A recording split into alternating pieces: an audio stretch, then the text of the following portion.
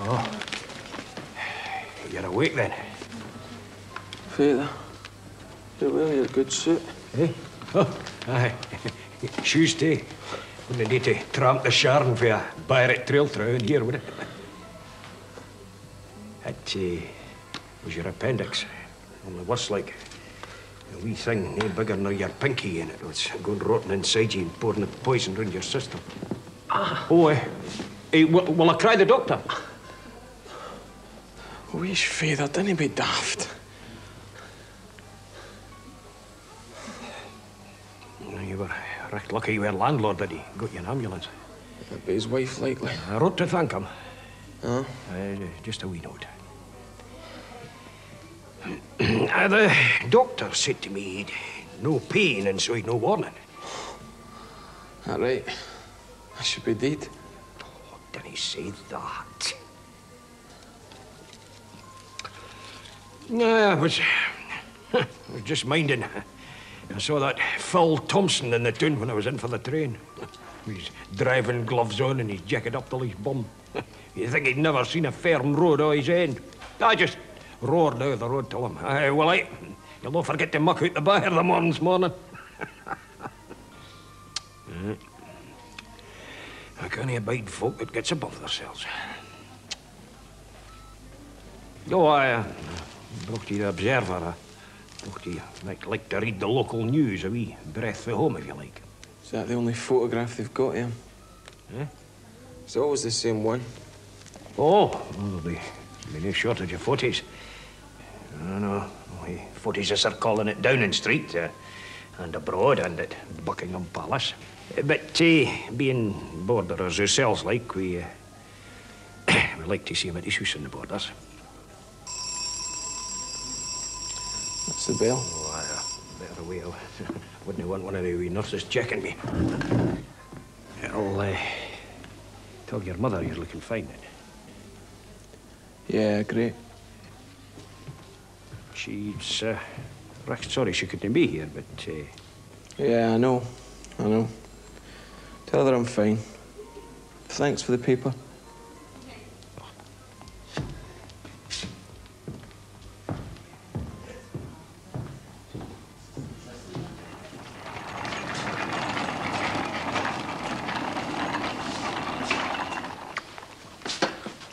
You're not going up to help? I don't think so. It helps that we all muck in. Very short of staff. I don't take any interest in politics myself. They'll not let you lie there. They'll have you up tomorrow. I think they'll make an exception for me, being a terminal case. Yeah. I'm dying. There's bugger all up with you, lying in your bed reading bloody rubbish. I would think you'd be by cowboys and Indians by now. They're not mine. The old guy in the end bed sent them up. Old Sammy. Him at the end. And well, he is dying.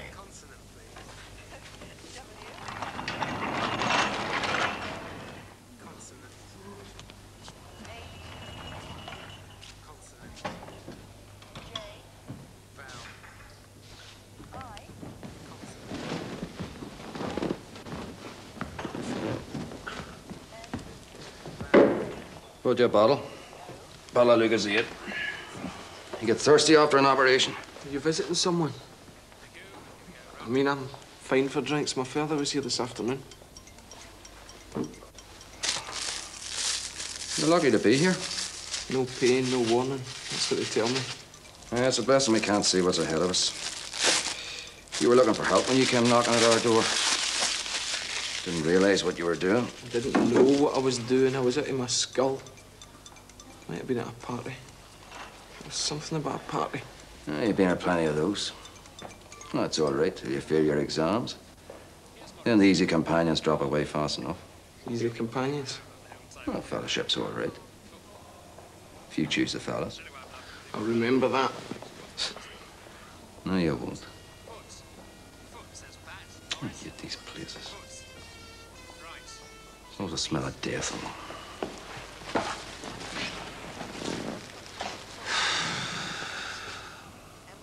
tell you, someone's been brought in here for their own good.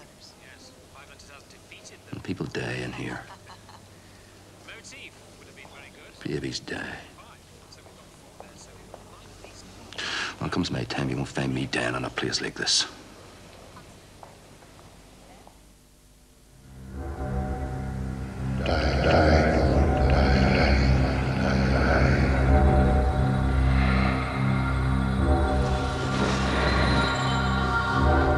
They say you came close to dying. Don't disturb the others. Sleep is hard to come by when you're sick.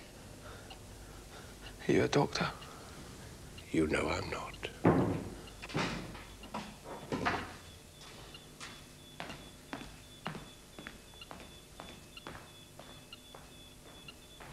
Well, you don't remember who I am? Or that interesting evening at Professor Gracemount's? Or the little man who read us his poetry? Or that very pretty girl? I've been ill. We had a long talk. You told me your ambitions, what you hoped for after university. I don't remember. I thought you were an interesting young man.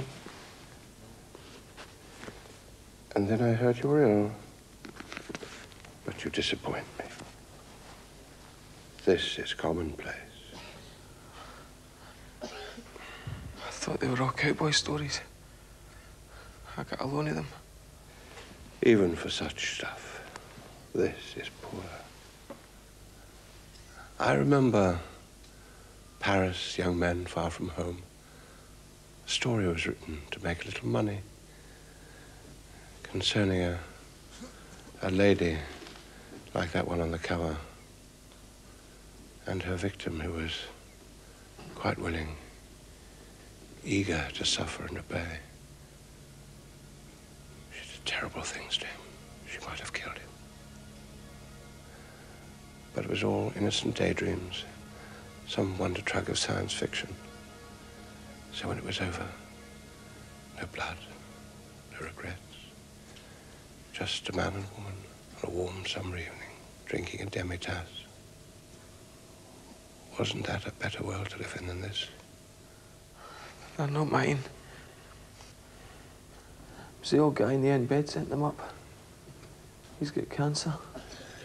A man must find comfort where he can, when he's dying. But you and I should live in the real world. You're a poor student. When the vacation comes, I'll find you a job. No. I mean, I'll find something. But you don't want help. What it is to be young. That young man in Paris, when he was 20, he'd never slept with a woman. One day, he stripped himself naked and beat his bare flesh with a leather belt and felt such joy. At last, I have something real, he said to himself. Now I live in the real world. Now I live in the real world.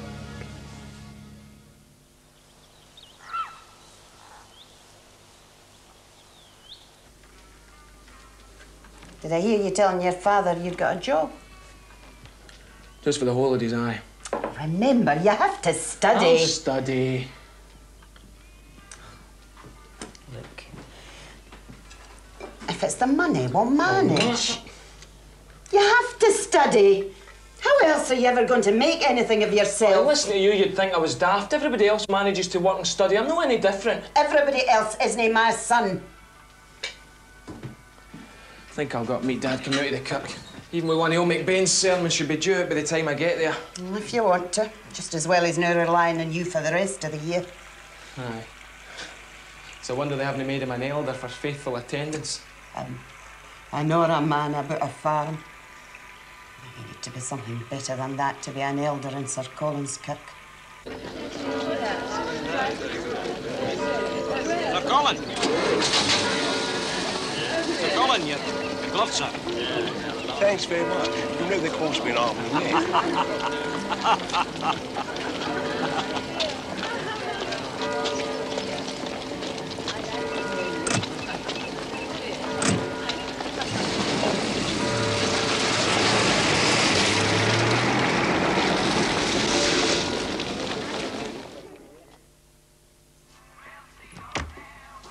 The working man starts his second week. I had a bet with Muldoon you wouldn't get up this morning. I'd that toast spoken for. For Kilpatrick? Oh, come on, Jackie. You'll have to slip a slice under for me as well. Otherwise, it'll look as if you're playing favourites. I'm the only one Jackie slips a slice under. Give me a minute, will you? I'm as good looking as he is. I'll split what's under the grill with you. Only I get the first slice, that's a rule, isn't it? Right, that's breakfast over. Peter's a cent of 3.30. Toast of the town. Hey, what about Muldoon if he's in looking for seconds? That's it, finished.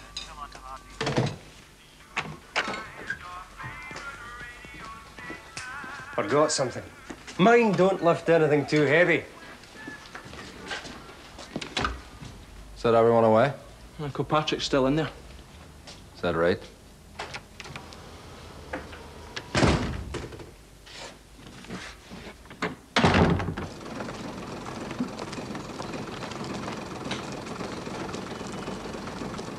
You mean you took this job and you could have got any other one?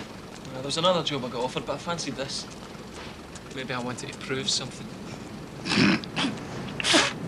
Prove you're a stupid bastard. This is a job you have to be fit to do, son.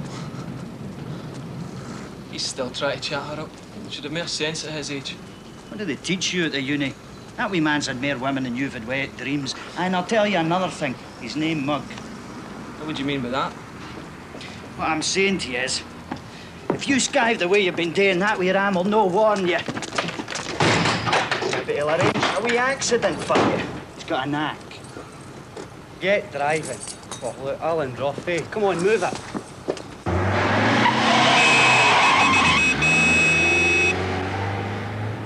Christ, that was close. Lucky you missed him. Oh, lucky for him. This big beauty would smash him like a meringue, no even leave a dent.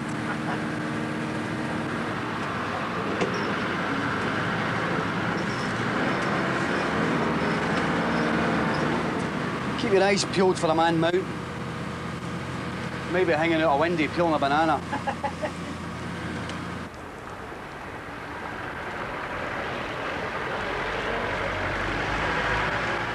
Bloody typical, eh? I tell him in the corner and he waits at the close. Tell you, be quicker training a monkey. Well, you'll need to get a bigger fan. Can he see us? Hey, do you want us to get a bigger van, eh? You don't see this one. I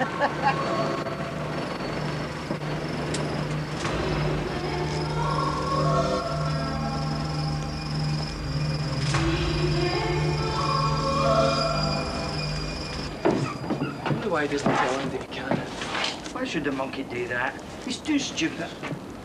Wouldn't he bet on it? I'm surprised he doesn't get angry about getting called Primo, I know. And he calls him Primo because it was some boxer. Carnera, heaviest world champion ever. They called him Ambling Alp. He started off as a furniture remover. Did you learn that in a class at the uni, you know? No. Guinness Book of Records. Right, lads. Tap right. Old geezer named Morrison. Right. Shift your arse, Jumbo.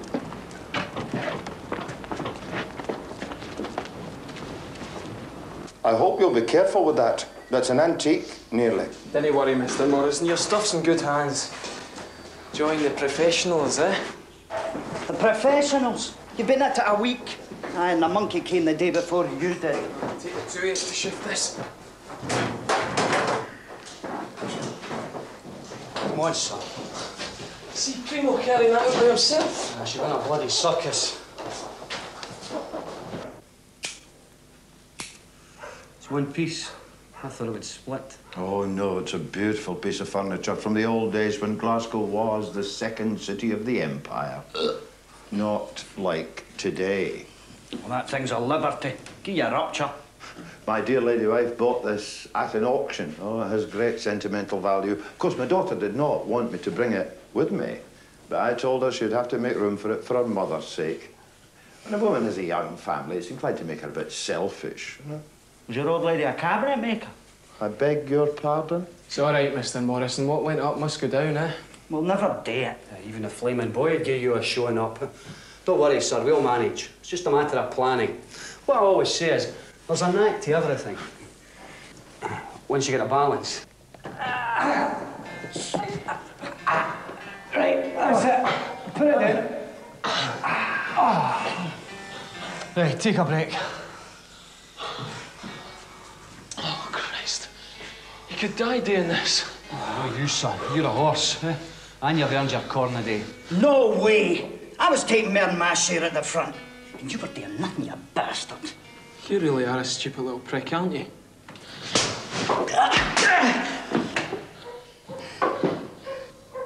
For God's sake, I must have been like hitting a brick wall. You being careful. That is a valuable article of furniture. Aye, don't worry, Mr. Morrison. Treating her like a son. OK, lads, back to work. Hey, you two at the front this time. That's an awkward corner. Davy, up the back with me. Come on, move it.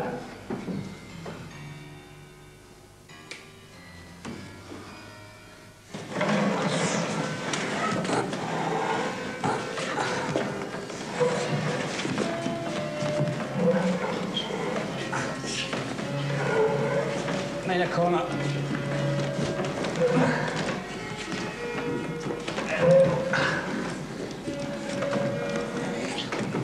Steady.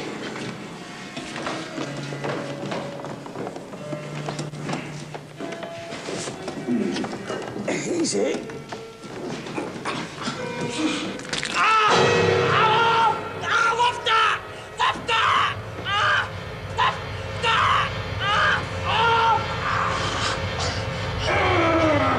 See what's happening. Hey, it's going.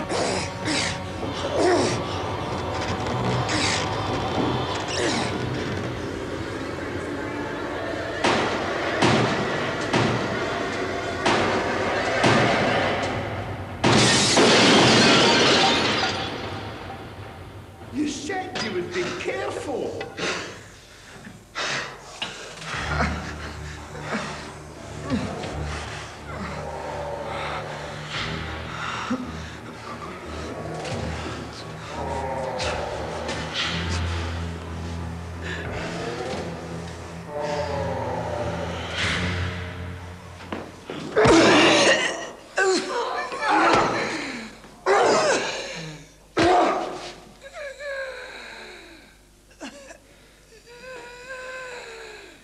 He was pushing down on us, right?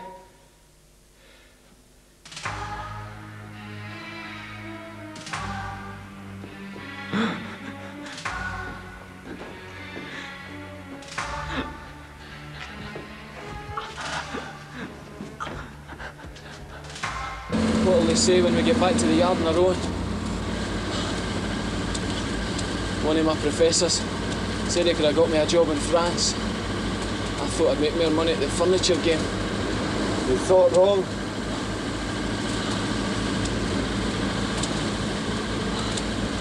This isn't the way back to the yard.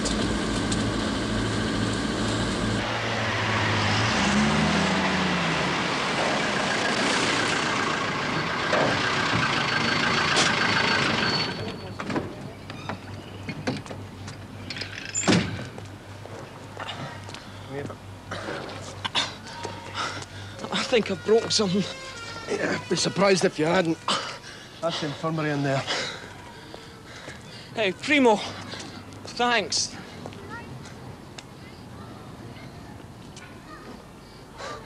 What a way to go, eh? Killed by a wardrobe. Do you know what a soldier is, boy? He's somebody that does what he's told, even if it sticks in his craw. If he doesn't, he's no use to himself or anything he believes in. We were only shifting furniture, for Christ's sake. It wasn't the SAS. You think I haven't done that? I've fucking done that! I've done things you wouldn't believe to prove I was a man. You want to get out of this? Go home to your mammy. You'll never believe how lucky you are.